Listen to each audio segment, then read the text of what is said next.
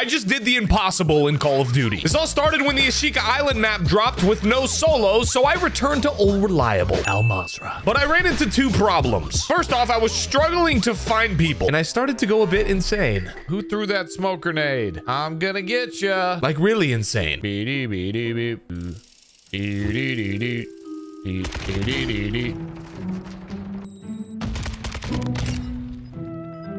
Now, the second and bigger problem was failing to realize the gas was closing in, and I only had one option: to turn into a Navy SEAL.